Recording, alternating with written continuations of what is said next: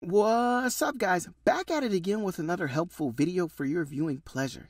That's right. Pleasure. That felt good. But anyway, in today's tutorial, I'll be showing you how to export your amazing videos from iMovie so you can begin sharing them with the world. But more importantly, flexing on them haters. Big up to all my haters. Now, before we get to flexing on them haters, I want to remind all new viewers to pimp slap that like button if this video was helpful, and subscribe to be notified of my weekly updates. So without further ado, let's get into this video, baby. Here I have a video that's already been edited to my liking. So the next step is to export this bad boy so we can get to the flexing. So you can do that by clicking on the share button in the top right corner of iMovie. Now, once we do that, you'll see it provides us with a few options. I personally only use the file option, aka my ride or die, aka oh reliable, baby. The reason being is that the other options aren't very consistent. Sometimes they work and sometimes they don't.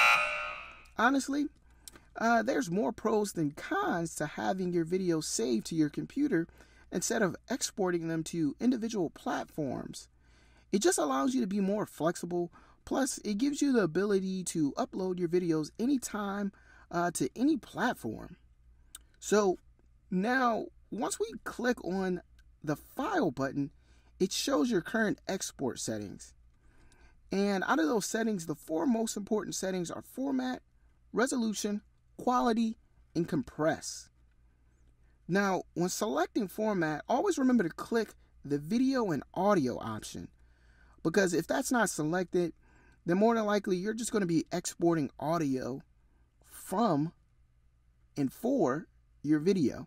And that's not going to do you any good if you plan on flexing, baby, like me. Come on. Next is resolution.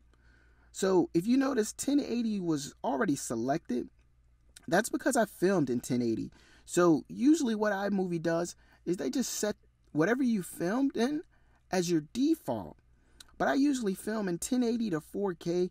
That's just because the videos always come out really crisp and clear. So suggestion, do 1080 or 4K.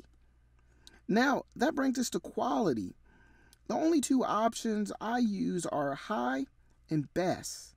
And that's because they provide the very best quality. Pretty simple, self-explanatory, right? The difference between the two, other than quality, is the size of the actual file. Now, videos with high quality tends to be smaller in size than videos with best quality. So one important fact and tip is always make sure your computer has enough space to store your video file.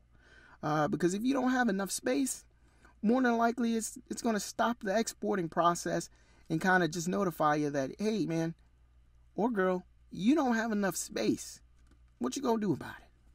So make sure you got enough space. And lastly, for compress, you want to select the better quality, then click next and save to start the exporting process. Now you'll see a small circle appear, which is going to provide you with an estimated exporting time for your video. Once the circle is full, that basically means the exporting process has been completed, baby boy or baby girl. Let's get it. And that is pretty much it, guys. I hope this video was quick, easy, and helpful. Make sure you tune in next time and next week for new videos, new information, so we can continue increasing your video editing skills with your boy, the Wanderer. Till next time, I'm out.